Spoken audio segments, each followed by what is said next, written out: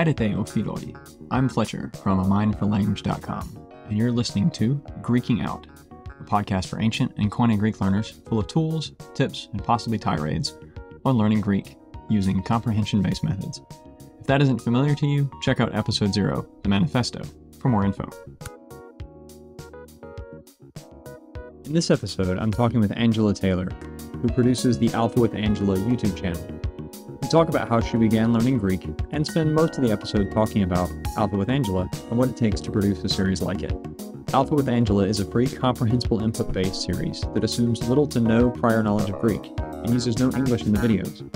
As such, it's meant to make Greek accessible to anyone regardless of their current languages or background. It's a great series, and I hope you'll enjoy learning more about it and the person who produces it.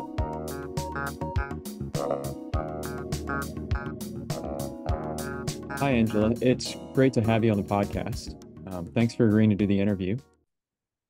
Hi, Fletcher. Glad to be here.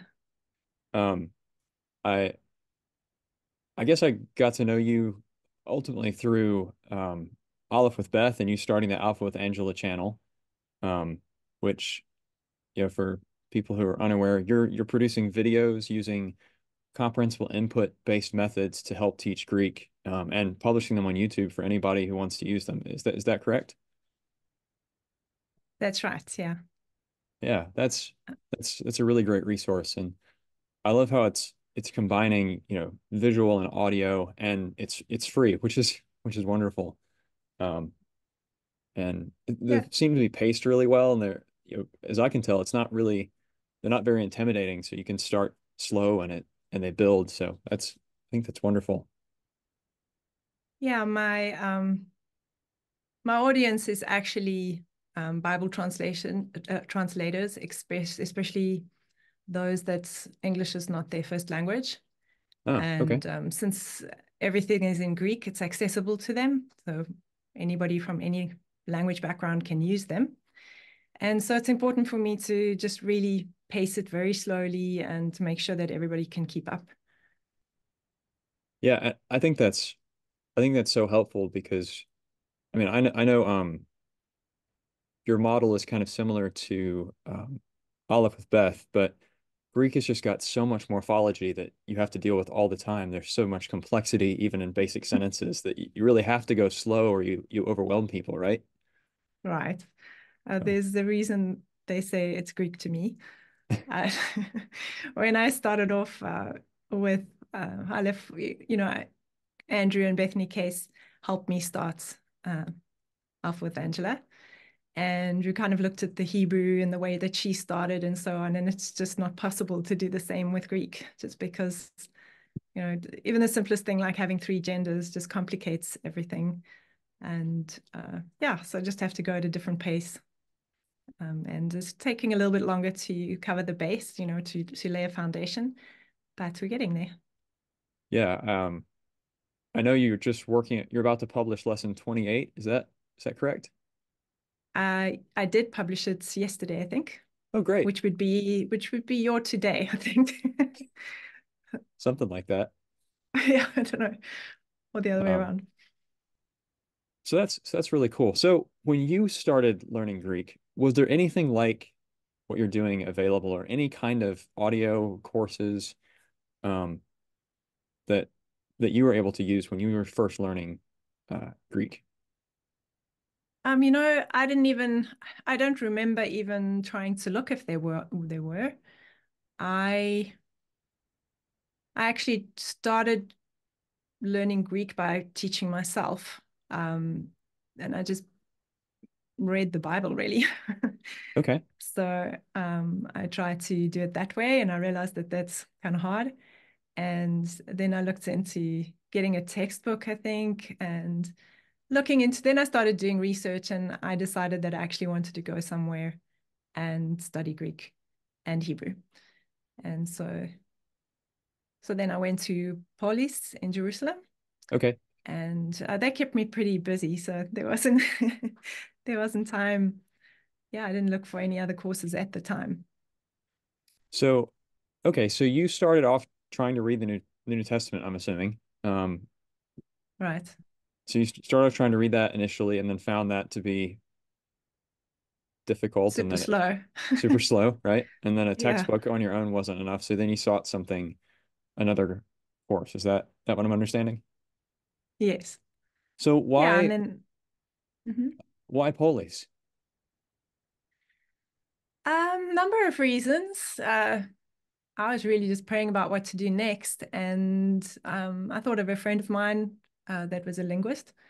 And I contacted her. And ironically, she'd been looking around kind of the same thing. I'd thought either I'm going to do a theology degree to be able to learn Greek and Hebrew or go to a language school. And she recommended Polis. And I used to volunteer at the Home for Bible Translators as well in Jerusalem many years ago. And I contacted them and asked them if they knew anything about Polis, and they had good things to say, and so on. I asked around, and I read about the method, and I decided that that was the way to go. And Okay. then the doors opened for me. So Police in Jerusalem, and what was the program like there? Um, Um, it was intense for me. I mean, coming with absolutely no Greek background, my undergraduate degree was in science. And so the only Greek that I have is medical science, which, a lot of the medical terms are coming from the Greek. So that's all I had. And to be able to barely read the alphabet. So it was a bit tough for me in the beginning, quite honestly, especially being in a class where most of the students there had some kind of Greek background, either an undergraduate degree or they were teachers.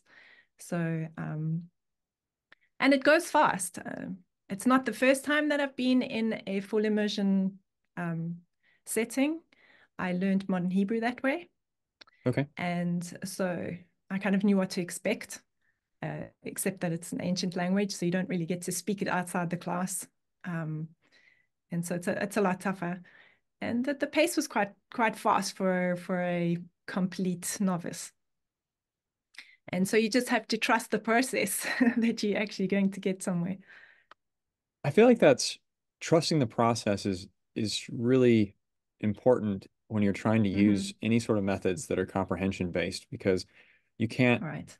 you can't measure your progress in the same way where oh, I've memorized this paradigm or you know, I've Right. got 100 flashcards that I can look at, right? It's a different, you kind of just have to trust the process and it takes time too you're kind of building that mental grammar and your mental model of language slowly. So I feel like that's really important for all of us as learners, is just to relax and say, okay, this does work. We know it works. We have research to show it works, but our experience doesn't Yeah. always feel that we're making lots of progress. Right. And especially when you with a group of other people that seem to be much more fluent or learn faster than you or have a background, it can be rather intimidating. But yeah, you definitely learn fast when there's that much input. When I did Hebrew, modern Hebrew at Hebrew University, it was also, you feel like somebody put a funnel in your mouth and just pouring stuff in there. You don't get a chance to chew it. So, but I knew that it's just got to go in and then you need to use it. Hmm. And once you start using it, it kind of things start falling into place. Well, that's interesting. So you did the Polis program, and I'm not super familiar with that. Is it How long is it? Are there multiple levels of it? Um, how much did It's you do? changed. It's changed Okay. since I started there. I did a master's degree, so I did 2 years of courses, and then Okay. I wrote my thesis.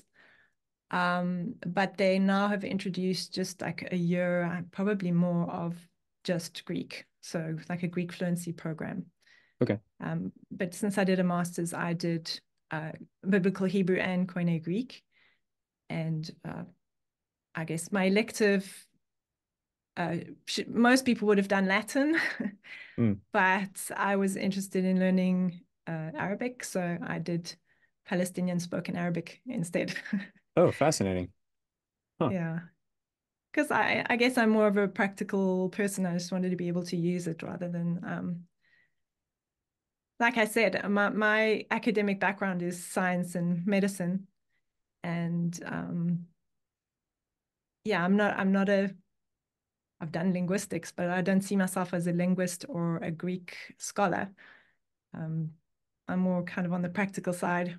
Just want to be able to read the Bible and yeah, and teach others. Hmm. So I'm more of a teacher, I guess. It's it's funny you mentioned the medical science background and that being your exposure to Greek. For me, it's the opposite. I have medical, I have nurses in my family, and or I'll go to a doctor's office and they'll throw out some term and I've not necessarily heard it before, but I know the Greek words it's made up of from from reading the New Testament or other things, and then like, Yeah. oh, okay, I think I know what that must mean.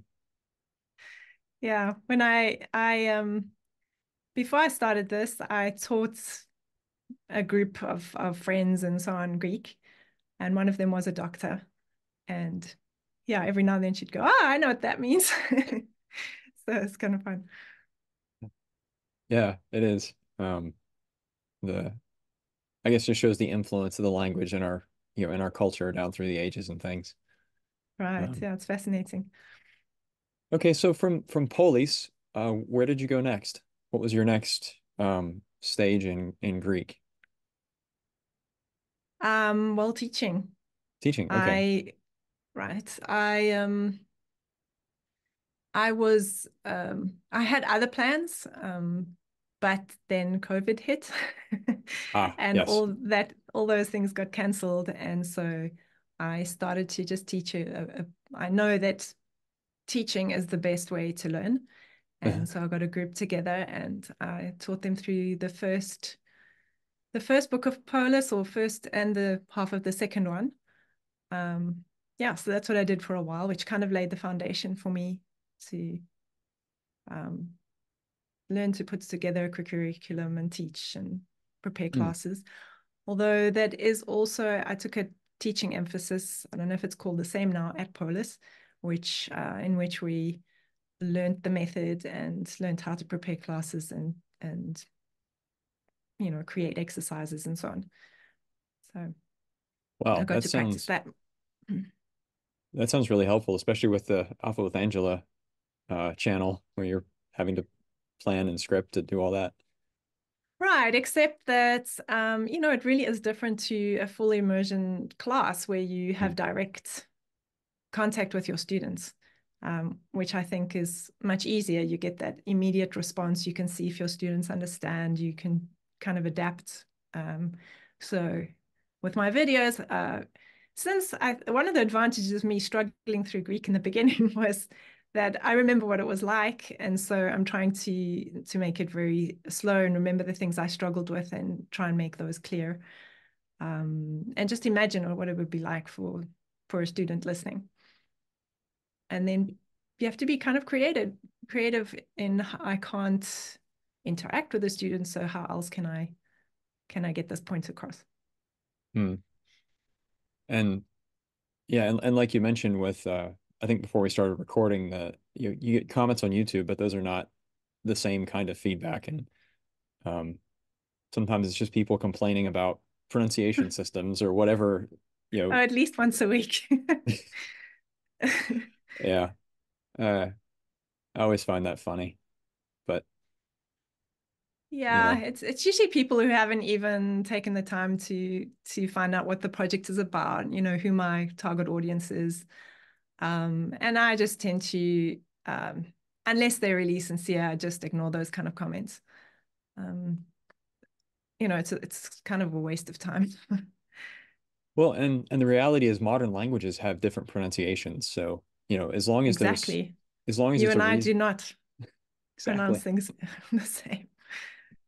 You know, from my perspective, as long as it's a useful and understandable pronunciation, then what's the problem?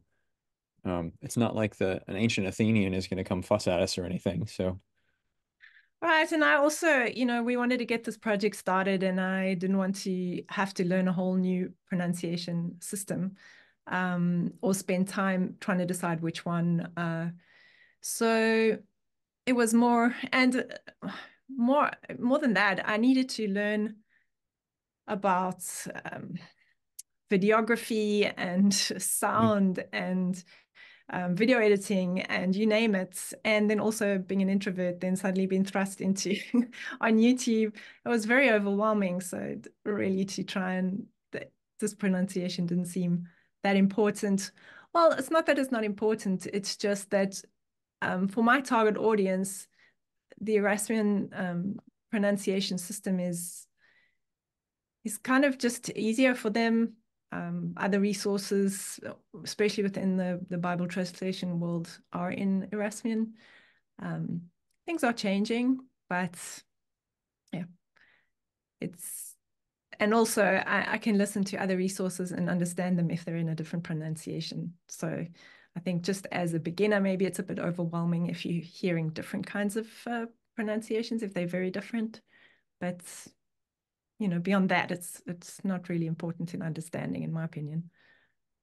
And one of the things I've noticed from listening to some of your videos is it seems like you preserve vowel length, phonemic vowel length and things, and pronounce the different accents, which to me is really helpful because even if you're you know even if you're pronouncing that vowel maybe slightly differently than someone else in a system, it's still preserving features of the words that are useful in distinguishing between different grammatical forms and things. So I think that's really helpful for students. Yeah, it's basically what I learned at Polis, Hmm. and there's some things when I try and pronounce things, I think might not have been like this because this is really difficult to say.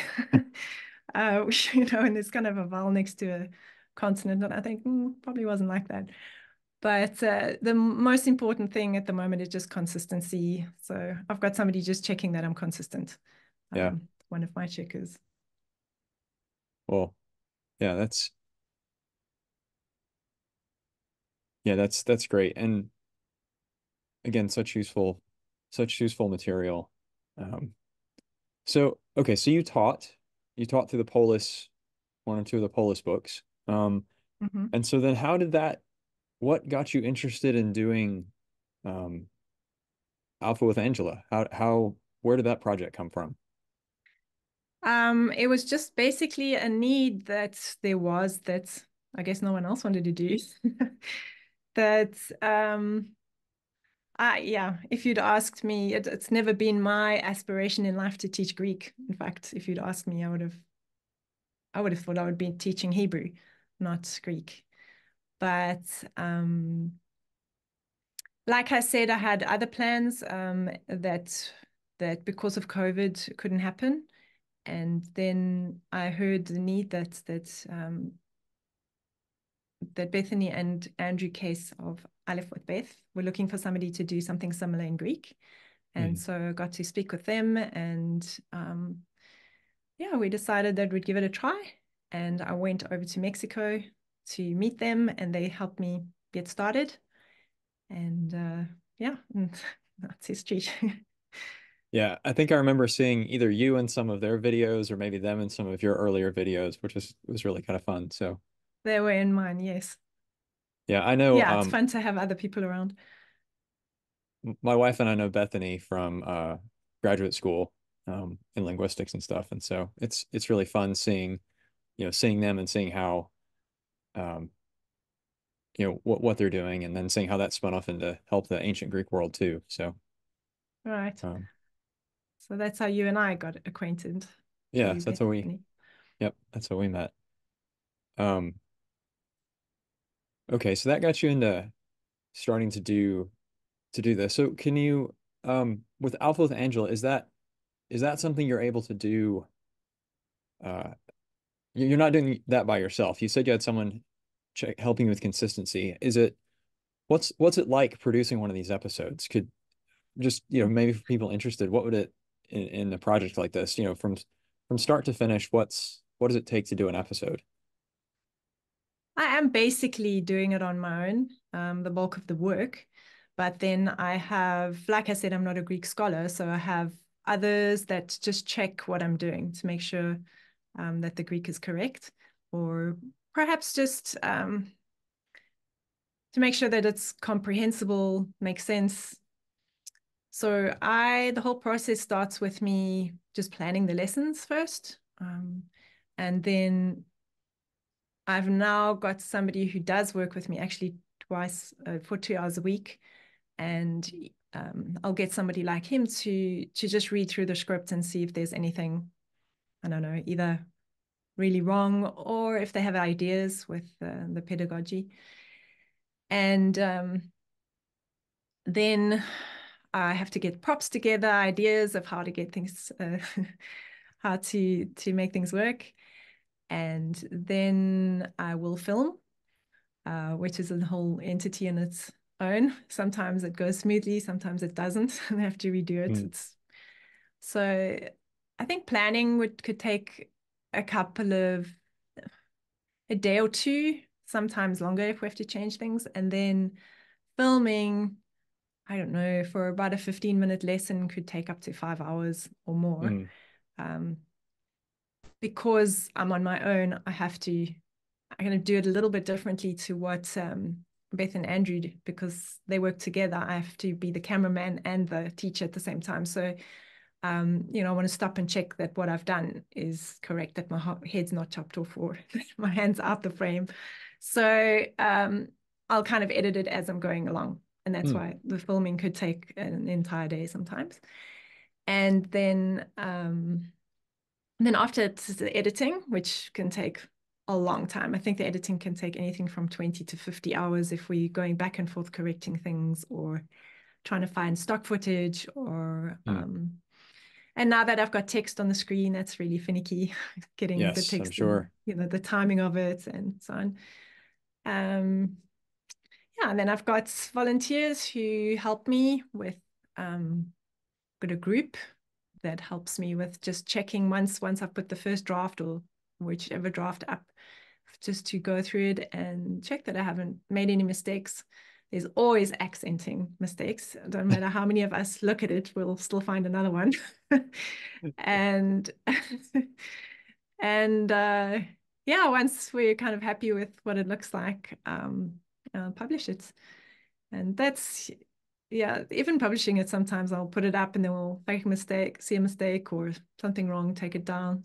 And that can take hours sometimes, just uploading and changing and putting it back. And then there's resources surrounding that, like vocabulary lists. And I've got somebody working on doing a grammar lessons that accompany the videos. Hopefully that'll be ready one of these days. And then there's writing the scripts and making those available. There's just a lot of things, but that's about as much as I've been able to do on my own so far, because there's obviously a lot of other admin as well that goes alongside it, which keeps me busy. Yeah. Huh. Wow. Yeah. I mean, that sounds like it's a big process, and like you said, you're doing the bulk of the work yourself, but you've got a team of people checking and things. So these lessons represent the collaboration of a lot of people. Correct. Yeah. Even if it's only, even if a lot of them are maybe only making relatively small contributions, it's still a lot of eyes on it. So that's, makes the quality high, and, people can trust definitely. I wouldn't be able to do it on my own. I mean, it's just even just having moral support, Yeah. And I also sometimes if Bethany has time, her Greek is kind of at a level that she can watch it and tell me, well, I didn't really, pedagogically, also because of what she does, and she's really good at it, to just point out maybe this isn't clear, or how about doing that, or I understood what you taught, so that's helpful as well. Yeah, and I know at least one or two people that I've interviewed on this podcast, I think, help out too. Seen some names occasionally I recognize, so it's neat to see how the Greek community sort of works together to help each other. Yeah, it's amazing. Yeah, like I say, it's not my project. It's I'm just spearheading it. I'd love for more people to get involved. I'd love to be able to put out the resources faster, but it's just so time consuming. So I'm just curious, as you're planning lessons, like where do you get your where do you get your ideas from? Like what do you have any resources you're using to kind of help sequence things, or is that another one of the tasks you have to kind of say, well, I've gotten this far, now what should I do next? Yeah, basically. I do, Aleph with Beth is a great resource, but as we said before, I can't follow the Hebrew. It just doesn't work. Right. But it gives me some ideas of kind of what to do. It also saves me a little bit of time with being able to use the same resources, Mm, like stock footage and sometimes some of the stop motion or other videos or things that Beth has used. And since it's all biblical, it's really useful. So try and right. save some time. Um, Other resources, I do kind of look around. I've got some stories. I bought a couple of the books that are written in Greek, like Peter Hmm. Rabbit, Yeah. and I try and get a hold of things like that. Um, yeah, I don't know what else. It's nice to So see what other people do because it's inspiring. But oh, I see you were asking me about planning. So I find, and also Beth had said, we find that you can't plan too far ahead. So you've got mm, kind of like a skeleton of where you want to be, and then it doesn't help having too much of a detailed plan because as you go, you see, oh wait, this doesn't work, or you get another idea and it just goes in a different direction. And so I'm only just a couple of lessons ahead with a goal to get towards. And then obviously a list of basic grammar and vocab that you want to cover. that makes sense. And I think I remember reading somewhere in some of my linguistics, is that they sort of think there's sort of a fixed order of acquisition of things to some extent anyway.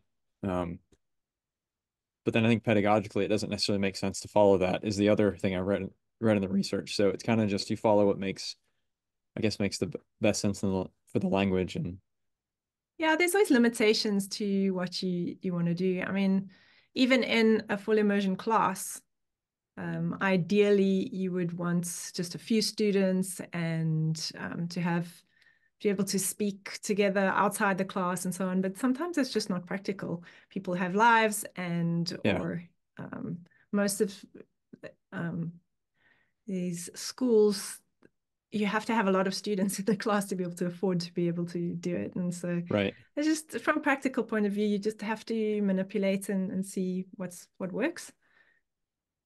So Yeah, well, that makes sense.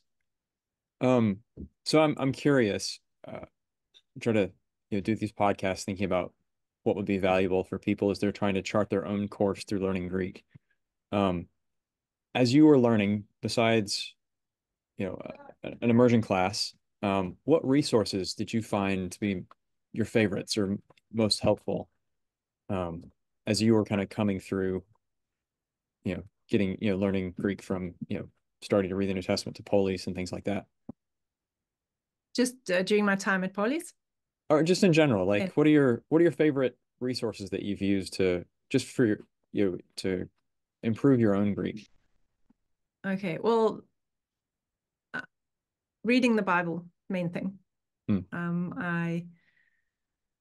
I had a goal right in the beginning, from even from before I went to Polis, to read through the New Testament in Greek. And so I started back then, and it took me 2 years to get through the New Testament once. And then the second time I read it, it took me 6 months. Hmm. Um, and now I'm going through it again in a year because I started reading the Septuagint as well. Okay. And so yeah, so my goal this year is to get through the Septuagint. And I really think that's one of the most encouraging resources for me anyway, because I can see how I used to read in the beginning to now I can actually really just sit back and enjoy Yeah. um, reading the text. Of course, some of the books are harder than others, but the narrative is really enjoyable. Yeah, that's how I feel like you read the New Testament, you read anything written by John, and you're like, oh, this is great. And then you go to Second Corinthians, and you're like, wait, what? What? Like that? Yeah, I or think Hebrews and I don't. Maybe it's because I knew Hebrews better in English, but I felt like okay. Second Corinthians was just the hardest. I think it's the hardest of all the Greek in the New Testament that I've ever read. Um, and I guess it just felt maybe the his usual grammar just felt different or something there. But Mm. I think um, I can't remember the second time I read it, but I remember the first time just going through, I think it was Romans and Hebrews stood out to me difficult. But I think it's also because of the concepts are so, the sentences are so long and these, yeah, and to try and, if you're not reading fast, to try and get from one end of from the beginning to the end of the idea, and you've kind of forgotten what it was about by the time you get to the other side. And then the Greek's not easy.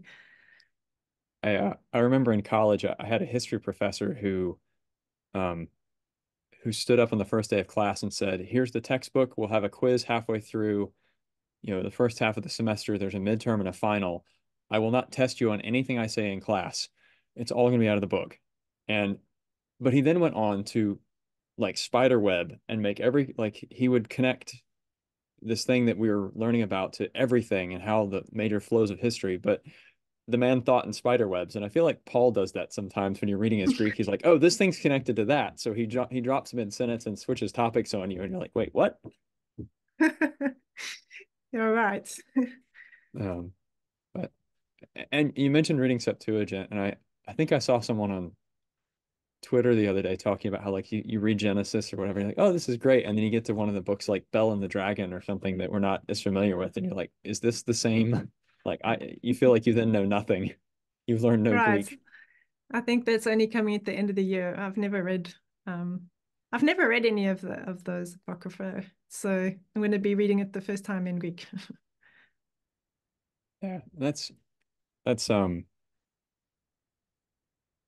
I've played with Septuagint a little bit. I've started reading bits and pieces, and I've tried to do some analysis work. But that's one of the things that kind of bugs me about the Greek world is we don't really have an openly licensed Septuagint text yet. Um, Okay. anyway, I've got sorry. access to. I mean, there's tons of them, but yet there's none that are under like a Creative Commons license like you have for the New Testament and things, which is kind of frustrating. But I know there's people working on it, so hopefully we'll see that soon. Do you Um, mean so that you can use it to yeah, publish? publish Okay. or things like that. Because we could do all sorts of cool readers, and resources for people, right? Online or otherwise, put in reading tools and make like Right. a lingua latina parte illustrata kind of text, but there's no there's no text that doesn't have a copyright on it yet that's been like well checked. I know I think Mm, first 1,000 years of Greek has one, but I think it's got a lot of errors or something like that. So um, anyway, yeah. I know people are working on it. It's an interesting experience reading it and then reading it next to the Hebrew Yeah, to see how different it is. Um, yeah, and also one of the reasons I'm reading that is because to teach at this level, you want to have a lot of narrative, and yeah, the New Testament, quite frankly, has very little just common nouns. A uh, lot of the nouns are abstract terms like love and grace and hope right. and there are okay the Gospels and maybe Acts, but then when you get to the rest of it, there's very limited um, simple context for beginners. So I'm going to be using stories from the Old Testament. Yeah, and even within the Gospels, you hit these sections where there's lots of very technical terms Right. or yeah, um, yeah. I think that's great. I feel like Septuagint's probably really underutilized in Greek teaching for exactly what you said. Of you've got these nice long narratives where you Mm-hmm. can read a And the chapter. Greek's not And, that difficult. Yeah. yeah, and a lot of people already know the story, so Mm-hmm. it's they kind of know where it's going, so their mind doesn't have to struggle to sort out you know what's the plot. It's can enjoy Yeah. the language more. So I think that's really helpful. Yeah. Yeah, it's fun. Yeah, that's really cool. Yeah, So, I said the other resources were like stories, and I'm grateful for other people who have written simple stories and made them available on the internet. So I guess those are the kind of resources I like the most. But mm, then I do have some grammar books. I learned, can't say I didn't learn grammar at Polis because you do. You just don't learn it in the traditional way. right, Um, but it really makes more sense to me to learn to understand and speak the language and then look at the grammar afterwards. And then you read a grammar book and it's so much easier to understand than the other way around. So you've already got the examples like, oh, I know this word. So, or I right. can understand the sentence.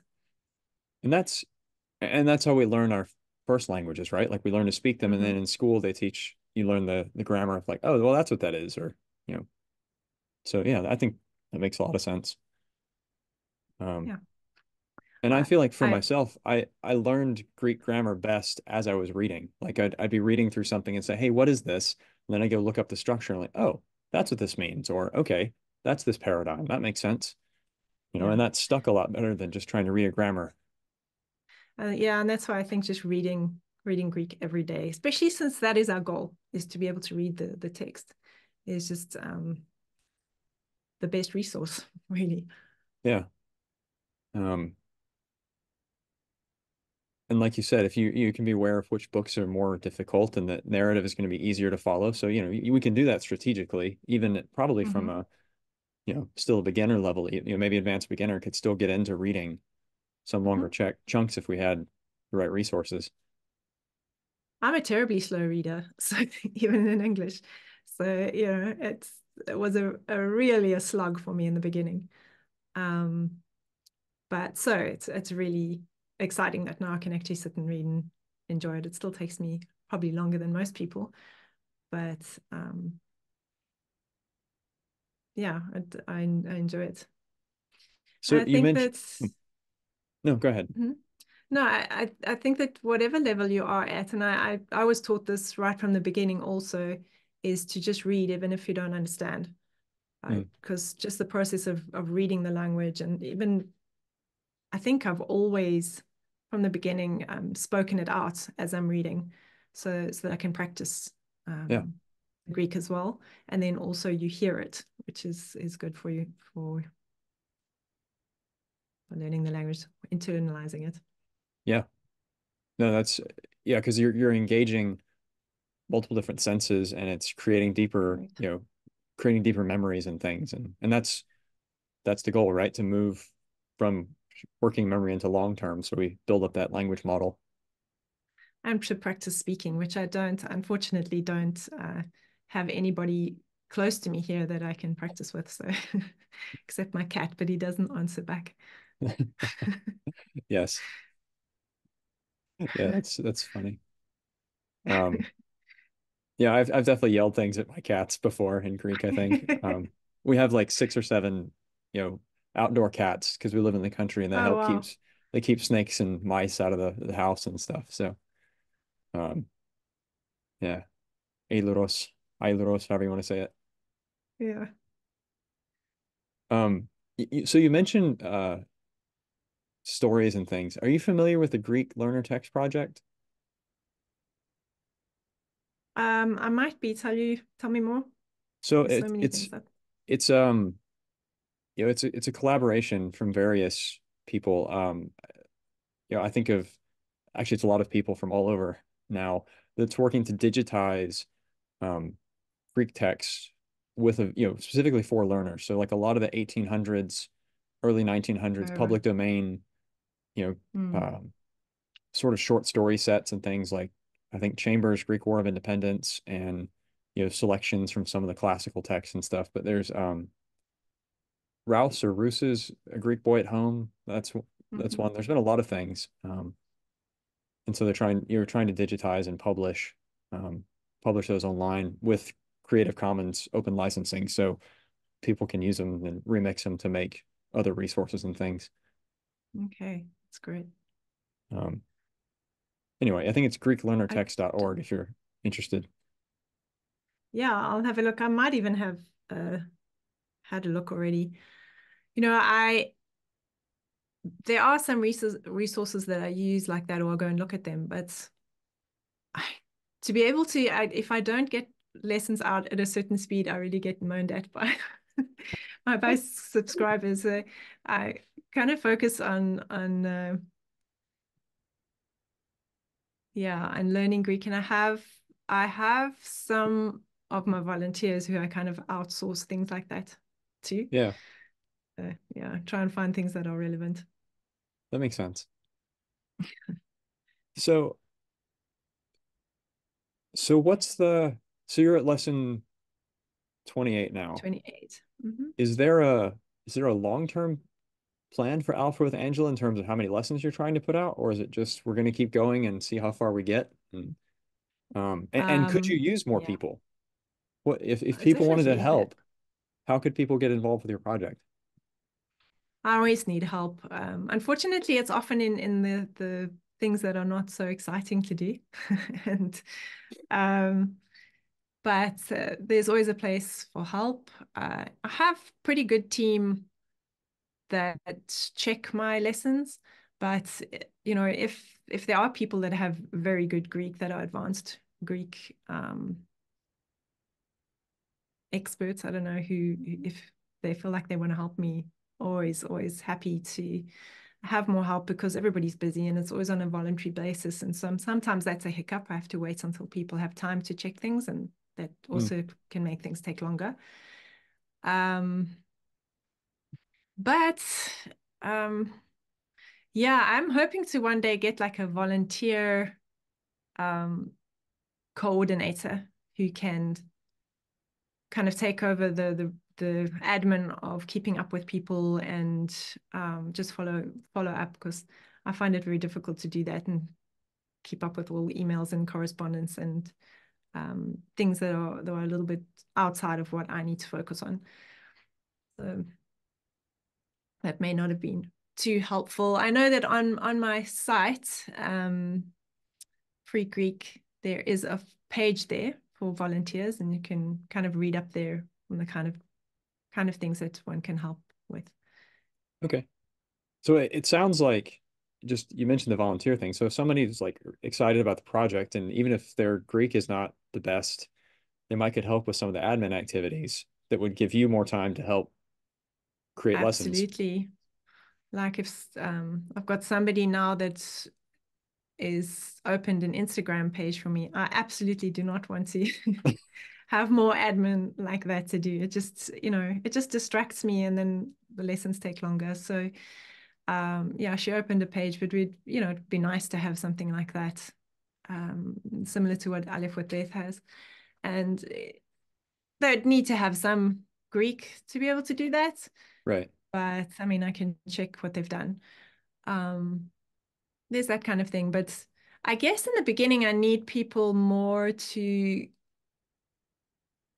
um, to be able to help me to get the project moving forward faster. Mm.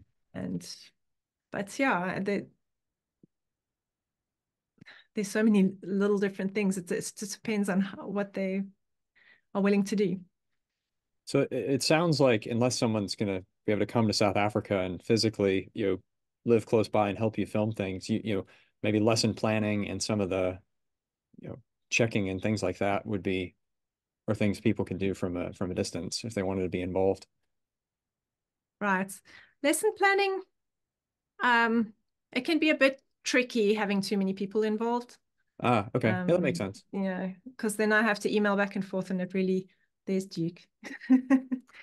And then yeah, then I end up spending a lot of time just emailing back and forth about and trying to explain to people why I'm doing it like this. And Mm, so that can get a bit complicated. So keeping that group small is better. But there's also like things like vocabulary lists and scripts, and putting pictures on the scripts, and mm, um, you know, checking things, translating the YouTube channel into different languages. There's a lot of things to do. People that are people that are Oh, sorry, no, my cat just walked past and distracted me, so I can't remember what I was saying. Uh, um, um, yeah, translating things into their language. And I was going to say something else. I don't know. Creating artwork. Um, hmm, yeah, I would love to be able to make like video clips uh, I don't know if AI, if there's any free AI or something that can make little stories of drawings, animations. That's what I'm looking for. People that know how to animate, that would also be great. okay. Well, those are not my skill set, unfortunately, but I'm sure there are people listening who have those. So, um, And also people that do know Greek, we want stories, that can kind of using the vocabulary that the students have already learned. hmm, That would be nice, little short stories, and we could add some more stories um, for practice in amongst the lessons. yeah, and you've already got the vocabulary list, or you have people working on those vocab lists, so I that do, wouldn't be, yes. uh, that wouldn't necessarily be all that difficult um, to sequence, to know what kind of words to include and things like that. So Yes, yeah, that's the, pretty the cool. vocabulary list is available, and we try and make it the the words that or the form of the word that is being taught, not only the lemma. So Hmm.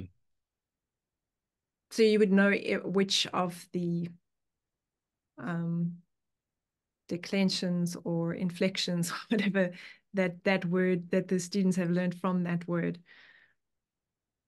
Right. And If that you know makes what I mean, I'm sense. not. Mhm.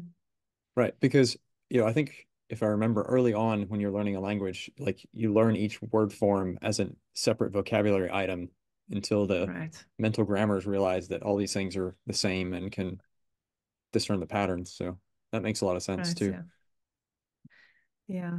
Some people are concerned about me not teaching the paradigms, but um, it's not that I won't. I just want to teach all those forms in, well, maybe not all of them, but the most frequently used ones in the New Testament before I put it together in a table, you know. Right. So once it's in the table, you actually know those words and you've seen them in context. And then you can see the pattern.